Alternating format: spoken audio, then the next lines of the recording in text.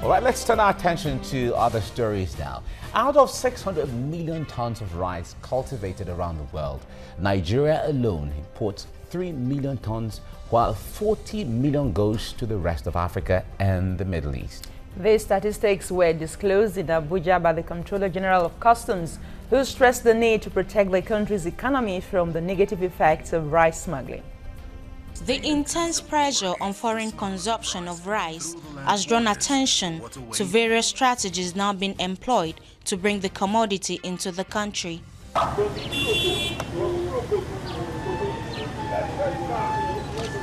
Since the Nigerian Customs Service declared war on smugglers, the service has had to put up with the nefarious activities of smugglers who have devised other means to bring the commodity into the country through land borders. Their acts have had a negative impact on the nation's economy as it's struggling with its economic growth.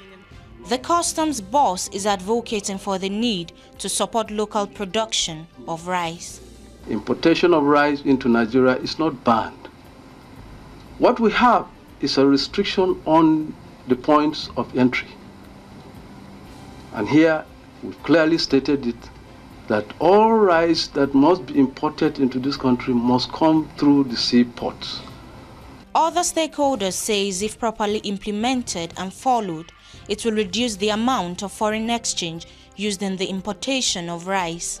While 80% of rice is largely cultivated in small farms in the rural areas, purchasing local rice will indirectly reduce loss of revenue through smuggling activities and also grow the milling of local rice. We have started working from the onset with all the farmers to ensure that along the food chain we maintain the quality. And so the quality that you now begin to look for, rice is very simple. It is very easy to identify. You go there and the presentation itself is enough to let you know whether this is of good quality or not. We have inadvertently adopted a culture of consuming rice without a culture of producing rice. And all that we're trying to do in government today is to enforce that culture of producing that rice that we are consuming. We want Nigerians to grow our own rice and consume it. If, as we are seeing today, as we have had the encouraging today, all these measures that have been taken to place us on the same pedestal, we are not even seeking any subsidy beyond protection provided by World Trade Organization agreements that we have entered. The benefits on offer if Nigeria attains a near self-sufficiency in rice production include job creation and reduction in the pressure on Naira exchange.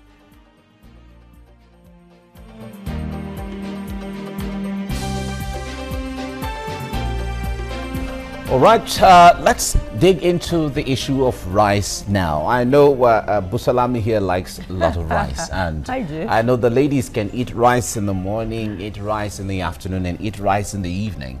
They don't mind. No, we don't. Oh, I know you don't. All right, we're joined now by Ilojo Peters. She's an agriculture entrepreneur, and is joining us on phone. She is the managing director of Ilojo Foods. Now, Ilojo, good morning. It's good to have you join us. Good morning. It's very low. Okay, and then we have from Abuja. I'm not hearing you well. It's very low. Can you hear me now? Hello, I'm not hearing you well. Okay. That's you can see the public relations officer of the Nigeria Customs Service, Wale Adeni, joining us in our Abuja studio. Wale, good morning. Can you hear me now?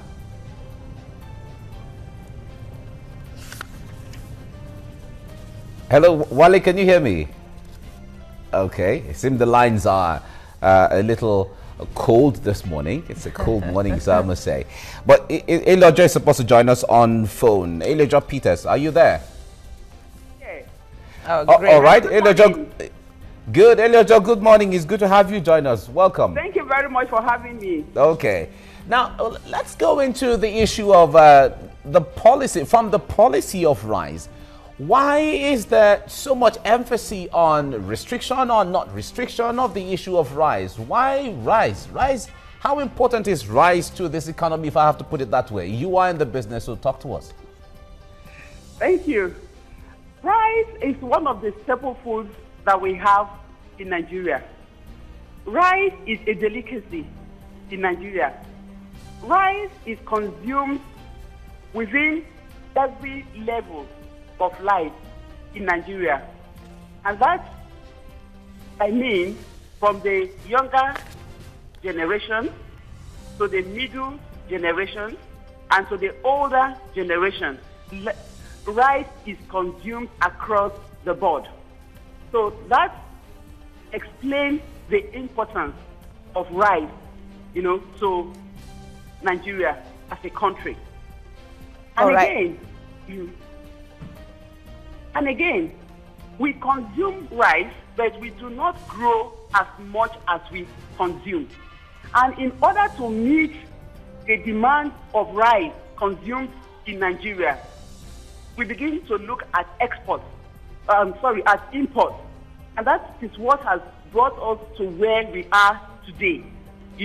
A lot of demand on the foreign exchange, and it's weakening our naira by the day. So what we are doing now is to grow rice. Whatever we consume, we should be able to grow.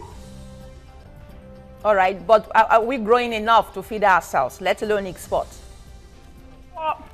For now, it is not a straight jacket answer.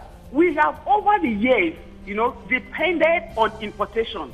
Over the years, it's not something that has started today or yesterday. Over the years, as long as there is Nigeria, we started importing rice. So it is a problem that has been created over the years, So we are trying now to correct this problem, And how do we go about it? By putting strategies in place of satisfying ourselves domestically of what we eat. We are producing rice in Nigeria, yes, but not up to the quantity that we consume. All right, talking about strategy, Eliojo, the strategy of banning importation of rice, was it a good one for local producers like you? You see, if you do not ban certain things, you understand, your local industries cannot grow. If you do not take that bold step of banning certain things, no matter how important it is, your own local industries cannot grow. And therefore, you cannot employ. A lot of graduates are on the streets today. And this is because we have not embraced the real thing, which is agriculture. Agriculture is the only industry, as far as I'm concerned, that can empower people, that employ quite a number of people. It's agriculture. So it is a step in the right direction, to ban rice. Yes, it is going to be a sacrifice that every Nigerian must do. It is difficult, I agree, 100%. I feel it. But we have to do it. We have to do it now so that we can have a country called Nigeria tomorrow. Do you understand? If we don't do it now, we will continue to be in recession like this. Unemployment will continue to grow. All right. All right. Right, if you're just joining us, you're watching TVC Breakfast. On this segment, we are discussing the issue of rice in the country. Now, there are calls for a total and outright ban on the importation of rice. But others are saying, no, it's not the right. Just restrict the importation of rice and we'll be fine. Well, there are also the arguments of the issue of supporting domestic producers of rice. Give them incentives, ensure that you give them land, give them credit, and, boost local production and all of that. All of that are causing a mix of controversy, understanding all of this as far as the contribution to the economy is concerned. We have in our Abuja studio Wale Adeniyi. He is the Public Relations Officer of the Nigeria Customs. Wale, good morning. Can you hear me now? Yes, I can hear you. Good morning, Mike. Very good. Good morning, Wale. Yeah, we also have with us Ilojo Peters with us on phone. But Wale, let me come to you on this. Now, we know that there has been, before now, there has been the issue of smuggling of rice into Nigeria. A lot of millions of tons smuggled into this country. And the last time you were on the program, we talked about this briefly as to how the customs is trying to help to ensure that whatever comes in is captured so that smuggling is reduced. Tell us about the issue of smuggling of rice. How bad it is, or how improved has it been now?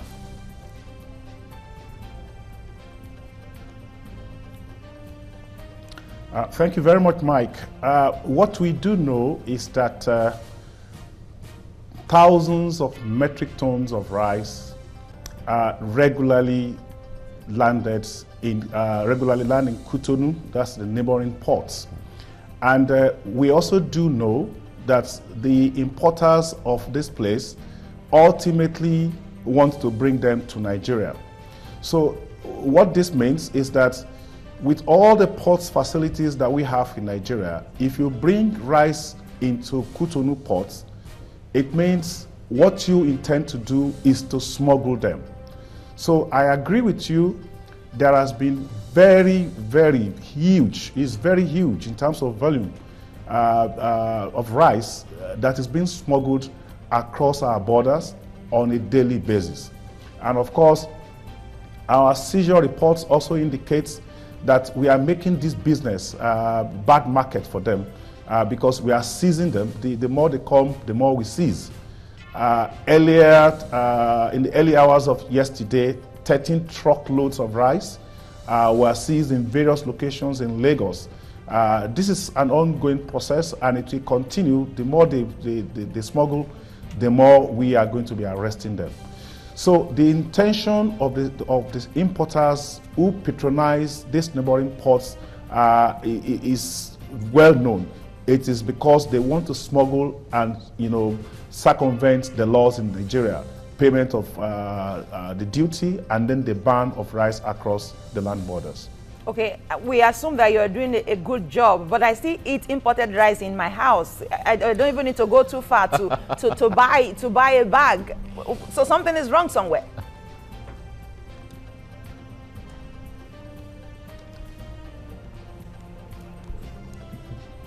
Busalami, nothing is wrong if your taste has been configured only to consume imported rice. For now, you can have your indulgence because rice is actually not banned in Nigeria. So people can still bring in rice through the seaports. And when it is brought through the seaports and the normal duty is paid, 10% duty and 60% surcharge, then of course you can have a party of imported rice. But the issue is this: if we have the capacity for local production, why do we have to waste that amount of forex on products that can be produced locally? You are from the Southwest, you attend parties in the Southwest, you know how much we crave the local rice, the Ofada rice. You see how we design it, how we present them, how it is packaged. And research has also shown that they are actually more nutritious than what we bring in from Thailand and all these other places. So the issue is this: yes, you can pay, you can have it in the market, you can patronize it if you can afford it.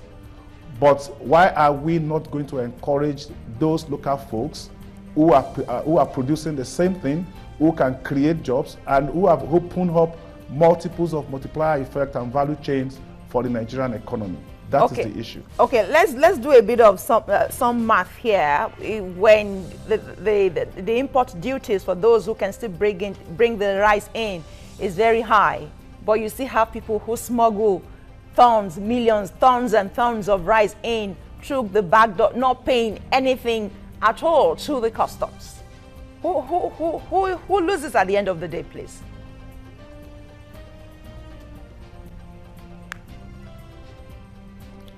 It's a collective, I think it's a collective responsibility for all as Nigerians.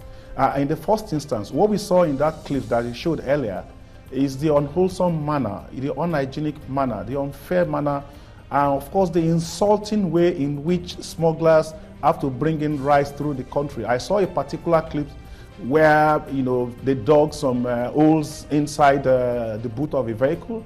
We saw some where they put it inside engines, under the batteries and all of that. So it's not about who loses. The issue is that should we tolerate it in Nigeria? We are also trying to change the game. The smugglers are definitely losing because they've invested so much, you know, in bringing the rice to the neighboring ports. They pay some charges, and then they gamble their way across the border. Sometimes they do it successfully, but many times, as we have seen, you know, we are meeting them force to force, and we've declared a zero tolerance, you know, against smuggling of rice. So I would say it's still work in progress, but I am very sure that the smugglers are counting their losses as we speak. All right, Wale, let me ask you this before we go to Ilojo. We know that at a certain time, there was the waiver for the importation of rice. Other times we had rice being banned outrightly. Now, when it comes to consistency in the policy of policy against or policy for rice, how do you think this inconsistency from government policy is affecting the smooth production of rice back home and all of that? Oh, okay. We seem to have lost the line. Yes, Mike, I agree with you. Go ahead. Go ahead. There is definitely some inconsistency. At times, you want to call it policy somersault or something. Last year we had last year and the year before we had some funny figures being bandied around in Nigeria that you and I would die if rice is not imported into Nigeria. There were talks about insufficiency gap, and there were talks about bridging these gaps by bringing rice from Thailand, from India, or from all these other places. The truth is that we did not die. We had so many other alternatives to eat. Even the rice itself has a number of local substitutes. We grow rice in Nigeria in good quantity. We have yam, we have amala, we have eba, we have cassava, we have gari, we have, you know, just name them that we can fall back to, you know. The issue actually about the inconsistency is also about the level playing ground that was not created for those that were importing the rice back then, 2 years ago. Some were given some preferential rate of duty, and they brought in rice at 30%, while the others brought it at 70%. But there was a caveat. Even those that brought in rice at 30%, they were given a quota. They were given a quota. They must not go beyond that quota because, you know, supposedly they were looking at a particular quantity to bridge. But what did we have? They brought in this rice in excess of a quota, and they did not pay the outstanding duty, the balance of 40% that they ought to have paid when they brought it in excess of the quota. It was a running battle, as some of you knew then, but then the political environment was not, you know, supportive for Nigeria Customs Service to really enforce what we should. We thank God there is a change. We know that no such waivers exist now. We know that no such quota will come up again. We know that nobody will be issued such phony quotas again.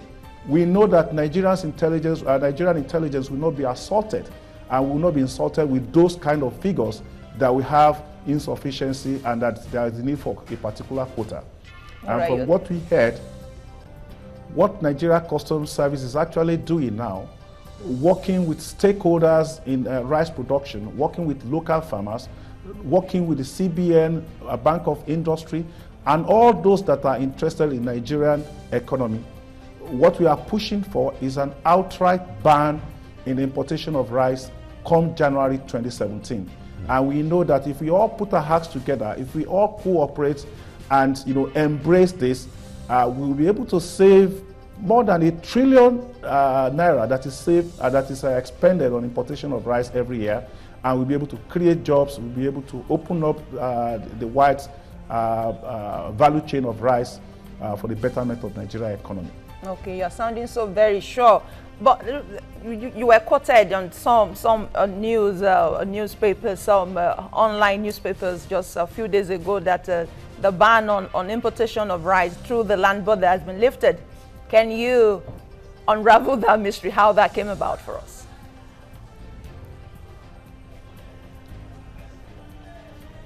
That's a very curious one, and we are still trying to unravel the cause where this got out. We did not reverse the ban. What happened was that in October 2015, because of the circumstances then, we did unravel that mystery, how that came about for us.